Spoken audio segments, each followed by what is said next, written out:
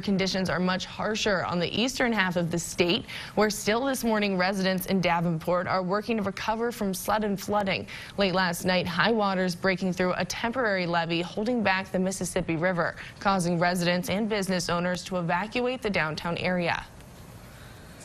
And one of my consigners, they were in the back, and the back door was open, and they saw the water flush in through the building. And from that point to where it is now was probably like less than 5 minutes.